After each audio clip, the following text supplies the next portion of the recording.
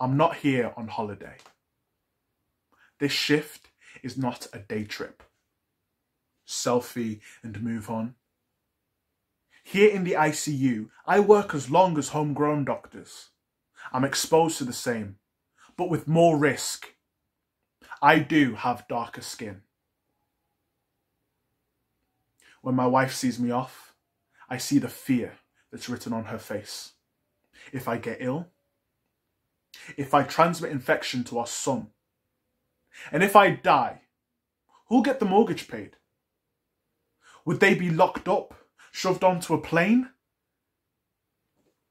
My visa's been extended for a year, so just enough to see this crisis through, and then we're back to normal, where I'm shed like soiled PPE. Disposable.